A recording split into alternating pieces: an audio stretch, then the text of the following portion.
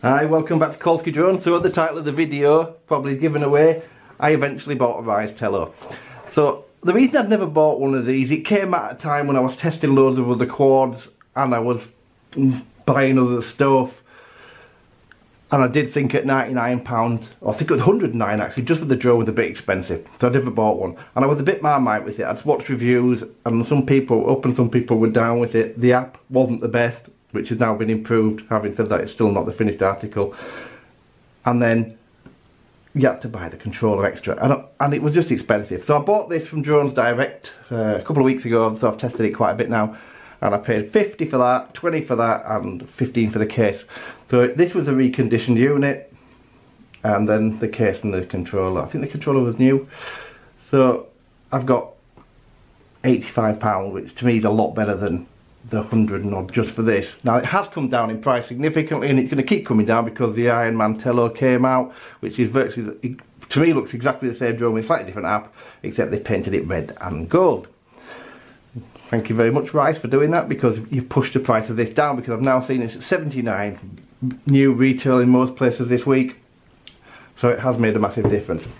So I'm going to do a really quick review on it, because you've all seen this before, but this is the unit itself. It's got a 720p stabilised camera. It uses its version of EIS. It has sensors underneath for optical flow, and it does hold its position ridiculously well, and it's superb indoors. So if you have this indoors, I literally had this hovering for the full 11 minutes, I think it was 11 or 12 minutes flight time, in the corner of my room, and it did not move. It stayed there, so if I'd have had kids in the room and I wanted to film them playing or something, it would have absolutely been brilliant for that. Didn't move. So indoors, fantastic. Outdoors, it will handle breeze. I've got 4 or 5 miles an hour. This thing doesn't really move. Anything over that, you're going to get an issue, but it's controllable. So I do not like using my phone to fly. You'll know that if you watch the videos. I actually love flying this thing with a phone, and that is because it's so stable.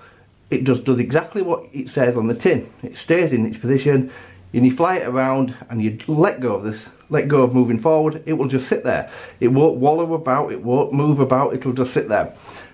With a controller, I don't know if it's actually as good. So this is the controller this is the Game 3 controller. This is the one that's recommended for it. I think you can use other controllers, but they're not 100% compatible. Really nice controller, do not get me wrong. Fantastically finished off controller. Very nice textured finish. The buttons feel superb, the sticks feel superb. Absolutely superb this for using your PS4. Has a holder there for your phone, and I do like it, but I don't know if it flies as well with that as this does with just the phone. Might just be me. So I really do like it. When you buy a reconditioned one of these, the one I got from Drones Direct, this is what you get, what's in my hand. It comes in a box, and it's just like that. It's immaculate, it's totally unmarked, it looks like brand spanking new, and it does come in a sealed packet, but it's not in the Ryze Tello packaging. Everybody's aware that this has some DJI technology going on inside it, and if I hadn't have flown it, I might not have believed that, but it definitely has something going on, because it's the most stable mini drone I've ever flown. I have a Parrot Mambo. You'll see the review of that coming shortly, because I bought the mission pack with the FPV pack with it, and it flies nice, but not as nice as this. I've also got the Me Too mini drone, which I reviewed ages ago, which has 720p onboard 720p camera, but it has onboard storage, where this doesn't, and that has optical flow. Again, this is much better, and certainly the camera's yards better. So the only thing that I still have an issue with this, and it's the thing that first put me off when it first came out, is there's no onboard storage. There's nowhere for an SD card. It records to your phone. With that, you're going to get glitching. If it glitches on your phone, it's going to glitch on your video. There's not a lot you can do about that. If you use a Wi-Fi extender, it improves it slightly, but Wi-Fi being Wi-Fi, you're going to get drop out. It's going to happen. So I thought when the Iron Man one was a bit announced, it would have onboard storage. Again, they haven't done that, which I find a bit strange. If this thing had onboard storage, it would be killer. I still think it's fantastic. I think it's a fantastic starter drone for anybody. I think it's good for kids, adults that just want to get into it, someone that want to film every now and then to get some decent kind of footage, because it is decent. Go down to the beach with one of these, I'd imagine you get some really nice shots of your kids playing at the beach. It is good, don't get me wrong, very good. The only thing I have the issue is the recording to here. So the review I'm doing today is based on the app that comes from Ryze themselves. I am well aware that there is the FPV app, which looks absolutely amazing. It doesn't work on my iPhone. I've put it on my Android phone, and I will do a video on that shortly to show you how well that looks, because it's pulled apart from using this app. But this is the app that comes with it.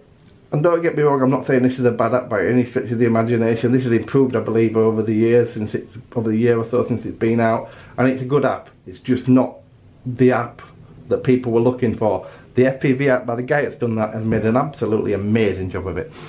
So here you go, I'm going to show you the phone. Everybody's seen this before, but I'm going to show you anyway. So that's the feed coming from your phone. It's fantastic. You can see very, very little latency. Fantastic latency ability. You've got the controls on the top, so I can switch between camera and video mode. And then you have some flight mode, so you've got up and away, throw and go, 360 circles, 8D flips, and the bounce mode. So every single one of these I've tried works perfectly well. I haven't tried one that doesn't work. Some of them are a bit strange. I have no idea why you'd have the bounce mode, and my little boy loves the throw and go mode. So it really is a nice piece of kit.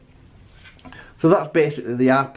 I'm going to go in more detail on the FPV app when I do that, and I'll show it you properly. But what I like about this, there is quite a lot of things on here that I like. You can adjust your slow and fast speed. You can connect to a controller. I believe you can connect to other controllers, but that is the only 100% compatible. So I believe anyway. I might be wrong. If I'm wrong, list the comments if there's a different one you can use. So yeah, I think it's great. At this was $109.99 when it came out, and certainly at that price, I think it was. With no onboard storage, it's what always were going to put me off this thing, and it never really came down. I've seen it at £90 in places, and maybe 99s and 90s. But when I got this for 50 quid, then it was a no-brainer. £50 was an absolute bargain for this me. And then, like I say, I've only got about 85 quid in the whole setup, and I've got another battery for it now. So on order, should I say? So yeah, it's fantastic. So I really do like it. I think it's smooth, it's easy, and it's fun, which is the main thing. This is a fun thing to fly, even with your phone. I never thought I'd say that. Even with your phone, this is a ridiculously nice thing to fly. You can have so much fun with it because it just does what it says on the tin. My little boy had a go with this thing and was absolutely perfect with it in seconds on the phone. He'd never used a phone controlled one before. He was perfect on this within seconds. That's how easy this thing is to fly. So it's not an advert for this. I was always Marmite about this. I never knew whether I'd like it or not. But yeah, fantastic. So what I'm going to do is then I'll leave you some footage of it just hovering outside to show you how well it hovers outside. There was about 3 or 4 miles an hour wind. And there's just a quick bit of footage. I've only flown this outside my front door in the garden and just outside my house. And like I said, the reason I didn't do a proper flight test is because I want to do the flight test with the FPV app and not this app. So enjoy that bit, what's coming up. Thanks ever so much for watching, and thanks for your support as always.